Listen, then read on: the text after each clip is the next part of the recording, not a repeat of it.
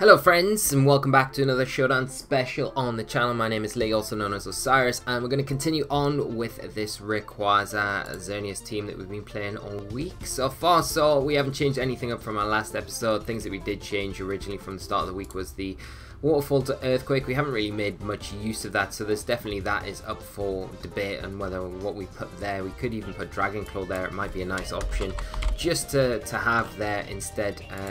But I don't know, I'm not really too keen on Dragon Claw myself, but it's definitely an option to think about there. Or even Brick Break could be quite good. I'm just looking at it, just for stack attacker damage, because otherwise we're not really being able to do very much, and in those last ditch turns it could be quite nice, you know. Let's give it a go for today. Let's see what Brick Break is like. It's probably going to be terrible, but we'll change it up there. Tsareena, Gastrodon, we're keeping there, Xerrneas, Incineroar, and Tapu Koko. So the only other thing I would maybe consider is putting a Wiki Berry possibly on Gastrodon here, but we'll stick with how it is. The Expert Belt does some nice damage, the team's been doing well so far this week, so we'll hop into it. As always, the team is down in the description below. And if you do enjoy this sort of content, please drop a like on the video. Do subscribe to the channel as well for more Pokemon content. We'll have guides, metagame analysis, and our daily battle series back in the next week. So we'll be hitting the Ultra series again pretty hard in the next couple of weeks. We'll be back with streams on Twitch as well. So lots of Pokemon content coming out to help you guys get back into the Ultra series after the close of the season just passed the past few weeks. So yeah, it's gonna be fun. And if you've got any preference on teams that you'd like to see played, obviously do comment down below, and I'll make sure to try and cover as much as possible going forward. Now we've got our next team up. It is going to be Groudon, Giratina, supporting cast of Bishop, Nihilego, Jumpluff, and the Mawile. So Rayquaza are going to be really important for us here, you know. It's annoying that we haven't got the Earthquake anymore, especially for that Nihilego. Typical, isn't it? It really is. But Ray's going to be good here. I think Xerrneas is actually alright. There's two steel types in Nihilego though that do give us a lot of problems. Oh, it's always the way when you drop the Earthquake. The Earthquake would have been magnificent here. Really would have been, especially helping out Earthquake. But never mind. We'll go with Ray, Tsareena, I think. Gastrodon going to be really good here, and probably Intimidate going to be very useful. We're quite weak to Nihilego though, especially without that Earthquake. That would have been so good. So we are going to see the Jumpluff come out for my opponent turn 1. I think the thing to do here would just be Feint, Dragon Ascent. We don't want to allow it to do anything disrupt, and it is a bit of a problem Pokemon. Obviously, it does have Chlorophyll, but as soon as that Delta Stream goes up, it's fine. We do see Substitute come out from the Groudon. I mean, I don't mind that too much. It's better than taking huge damage onto Tsareena. Depends what kind of build this Groudon is as well. This is where the Brick Break could have come in quite useful. We'll switch into Gastrodon here. We'll go for a U-turn out into the Bishop. Hopefully we can get the U-turn off with Tsareena instead of... Okay, we're going to see the Bishop switch straight out. Fire Punch, and this is why this Tsareena is just like a boss, because it is calced to take that Fire Punch from Primal Groudon, which is always very useful. Now we could get our Rayquaza back in, or do we keep it for later on? Maybe bring it back in now to get rid of this Giratina. I think a Banded Dragon Ascent will get the Giratina, to be honest, and we can just go for that nice Earth Power into the Groudon, get rid of that sub, and we're sitting pretty happy at this point in time. Dragon Ascent into Giratina. Ooh, it does survive. It's going to get the Tailwind. It does get the Tailwind up as the Earth Power. Just a little bit awkward, but we'll go for that Earth Power again. We'll switch into Incineroar now, get Rayquaza out of harm's way for the time being. Precipice Blade's coming out, not ideal, and Draco Meteor, so I don't mind that too much. The drop there, useful, and we are able to get rid of this sub on the Groudon. Ray makes the most sense to come back in here, although we've got to worry about that.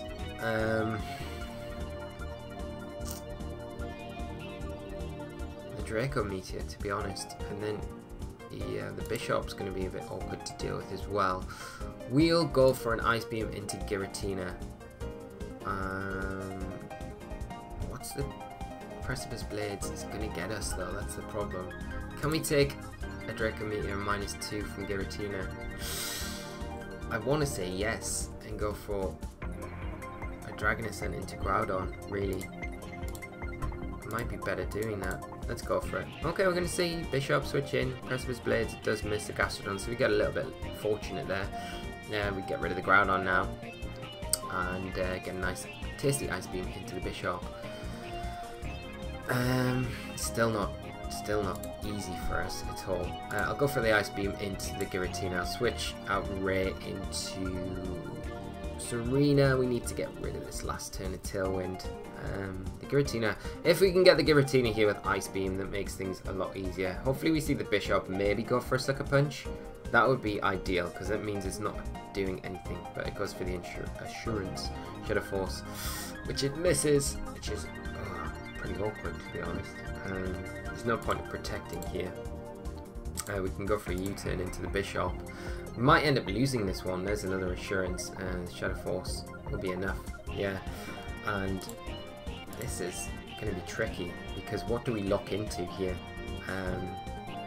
Crunch is going to be no good, and I don't expect Dragon Ascent to get the Bishop in 2 turns. Yeah, Sucker Punch. Now another Sucker Punch probably gets us after this drop. Well, definitely 2 does, and we're locked in now, so there's not really much we can do unless this takes down the Bishop. Oh, we get it with a critical hit. Okay, excellent. Good game to my opponent, and we'll take that. We probably would have lost that, to be honest. Giratina Bishop, a nice combination there. Could have done a little bit more maybe to get around that. We've got Ray Ogre up next. Quite a standard kind of Ray Ogre looking team. We've got Spawncast, Kartana, Coco, Incineroar, and Finny. Could we go Xerrneas here? I don't know. Like, Kartana, Finny kind of put me off a little bit with that, but at the same time, I think Xerrneas. Yeah, I'm gonna just go down this route, really. Gonna bring the Xerrneas in here. We haven't played it for a little while, so we'll go down this route with it, see how we can get on, if we can get this Geomancy up, and play that old trump card of ours with the switch in. Oh, we're not gonna see the Incineroar come out for my opponent, so maybe if this Coco hasn't got,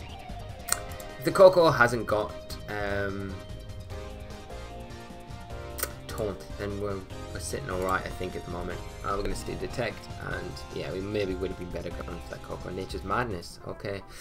We do get the Geomancy though, which is nice. I think what we'll do, protect this turn, we'll go for a U-turn into the Kartana though, because I think the Kartana's probably got the Sash.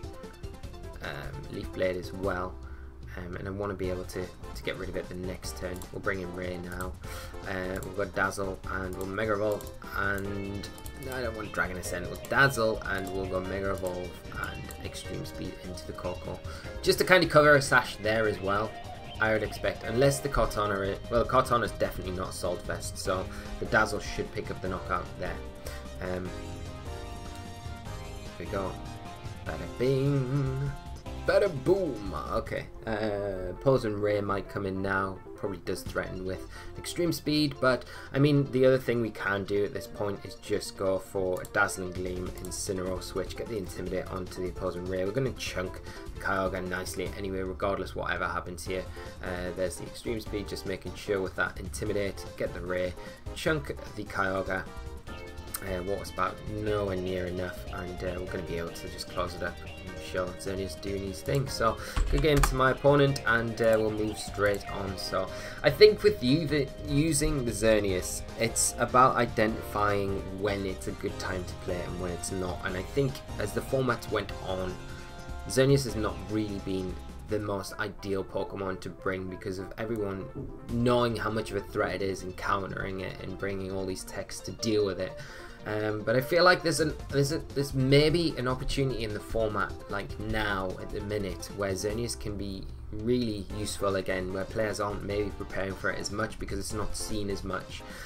Although saying that, James Beck obviously is the Xerrneas, the Reindeer Master, and got 3rd at Worlds with it, so it's still showing that it is relevant and very powerful in the format. Okay, So we've got Dawn Wings and Groudon, Pheromosa. Very little Intimidate, but I think, yeah, the Lele could be Scarfed here, would make sense. We'll bring Incineroar.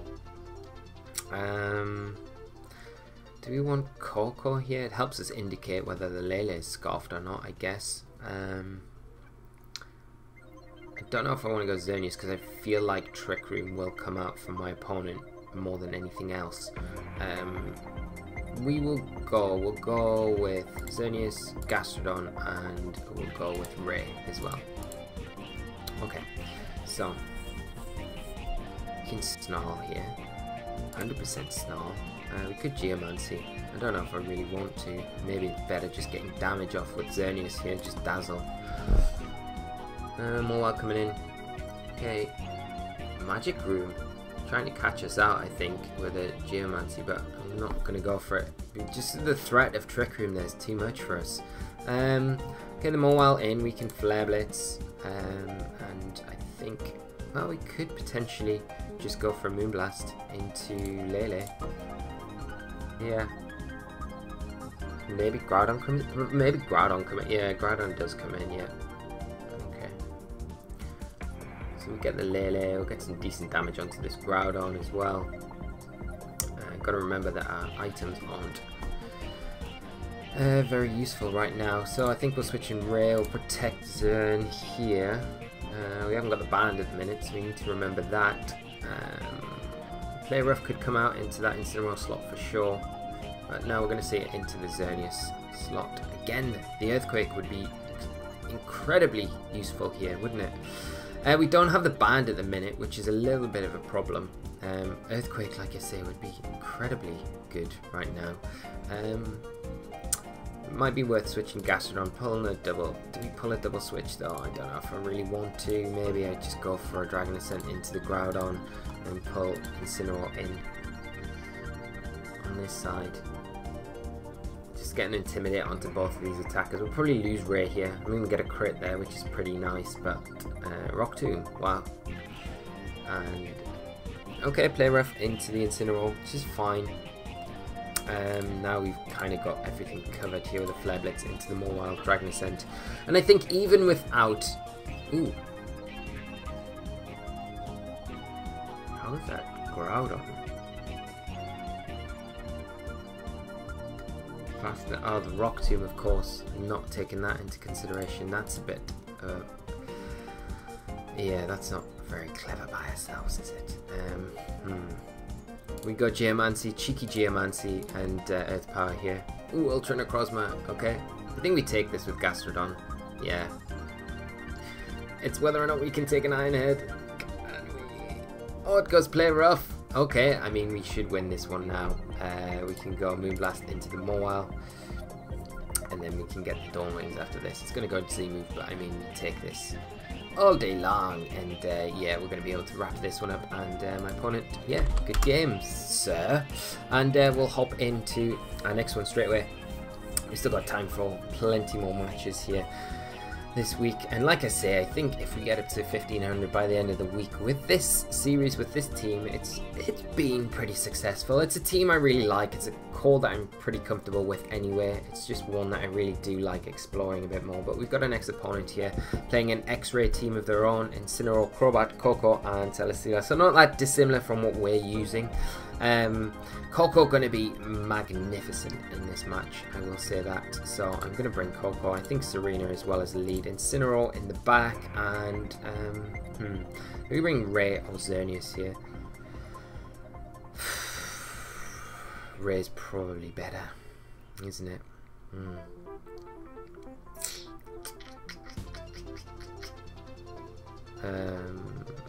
What's that? I don't know.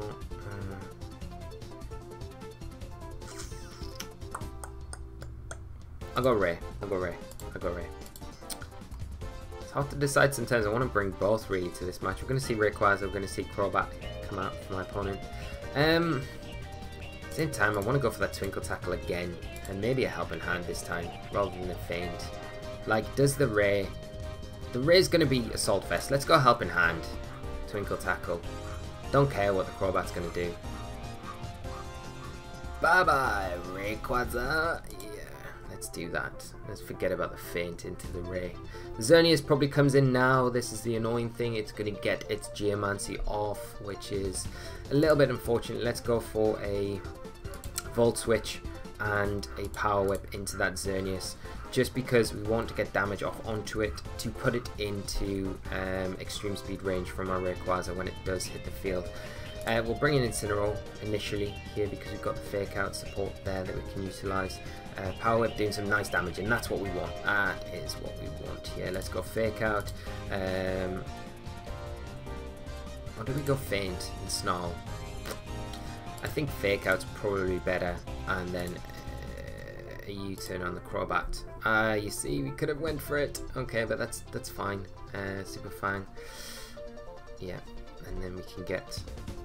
Did we get Rain? I think Xerrneas might be just out of range from an extreme speed now. This is where the helping hand would have been really useful.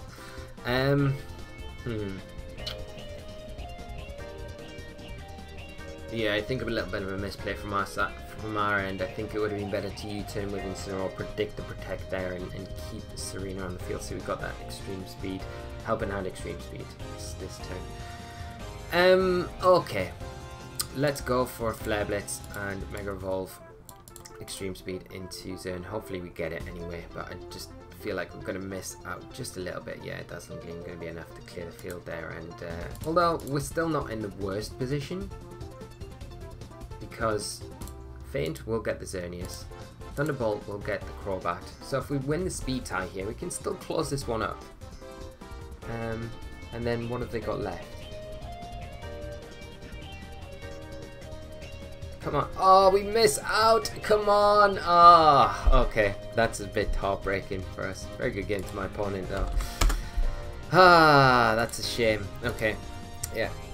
Like I say, the problem there was, I think, predicting the Protect and then keeping the Tsareena on the field so we had the Helping Hand extreme speed. That would have locked the game for us there. And we just did a little bit of a misplay, but we live and we learn, don't we? So we've got an next opponent up.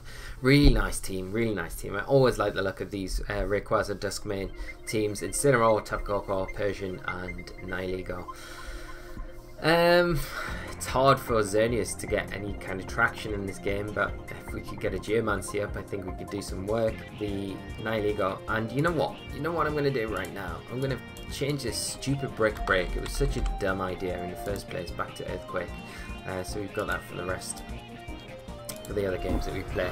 And oh my god, I am so sorry if there is drilling right now. It is my neighbours doing work, and this is terrible. So I do apologise for any drilling right now. We are gonna have to just put it. Ah man, come on. My opponent's got the timer on, so hopefully you can hear me alright. It's a bit annoying that they're doing this right now. We'll lead with Incineroar. We'll try Xerrneas. Or do I bring Ray? Do I bring Ray? Expecting maybe the Nihilego lead. I'm going to bring Ray for sure. And I think Koko as well. Okay. So we're going to see Nihilego. It's not the best for us at all. Like, literally. Couldn't be any worse. Okay. I think we're going to have to switch into... It does open the door for my opponent to go for the Trick Room here with the Duskmane. They're going to switch it out into Incineroar, so that's fine. We'll get a Fake Out into Nihilego. Now, I do think we're probably going to have to... We could lock into Earthquake for sure. I just don't think we're going to get it off. We could Snarl, Mega Evolve and Earthquake. Oh, we've not got it, have we? I'm going to have to Dragon Ascent into the Nihilego, I think. Try and get rid of the Nihilego. Yeah. Power Gem. Oh, it's into Incin, so that Assault Vest coming in really useful there for us. Do get the the Snarl off as well, which is useful. So we can U-turn out, I think, on the opposing Incineroar. We'll switch back into Xerrneas here, because I don't imagine the Nihilego sticking around. It might switch out now. Or Protect. Yeah, switching out to Ray. U-turn which is fine. I kind of prefer them to go for the U-turn first anyway. In most situations, it kind of works out a little bit better. The Necrozma coming back in, and now we'll be able to get Coco onto the field, and this is alright because we can go Twinkle Tackle and bring in Incineroar for our Xerrneas. How good with the Earthquake?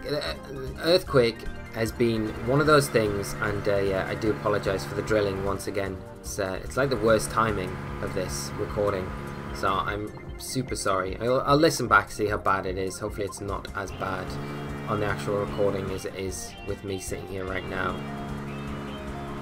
It might not be. Sunsteel Strike into Incineroar.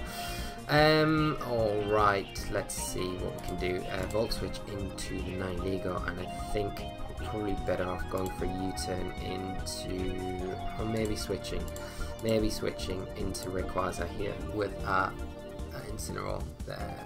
Oh, we're going to see Ultra Necrozma. We do Skedaddle here with Coco, and we'll bring in Incineroar on the Coco slot here. Photon Geyser into that slot would be really nice. Earth Power, even better, and Power Gem, yeah, not too bad at all. Okay, we can fake out the Necrozma, and we can go for a Dragon Ascent into... do we double into the Necrozma though? That's the question. Or do we just go for the Nihilego? I feel like Nihilego is a good one to go for here, just because we can get rid of it, and it does help Xerrneas and Coco out in the back immensely. The Rayquaza is going to be a pain to deal with, but now it's Ultra Necrozma. We've got to worry about the Z move 100%. We are locked into Dragon Ascent though, which is a little bit of a pain, and it's not really anything I want to switch in the back. That's the problem. Could we just Snarl? Could bring in Tapu Koko for Ray. Might be better. Let's Snarl and bring in Coco for Ray. So I imagine Z-Move's going to come out here. Maybe Extreme Speed as well. Z-Move into Coco. Yeah. And what's this? Oh, Swords Dance. Okay. We'll get the Snarl off, which is decent, but at the same time, we might have to win a speed tie against the opposing Ray.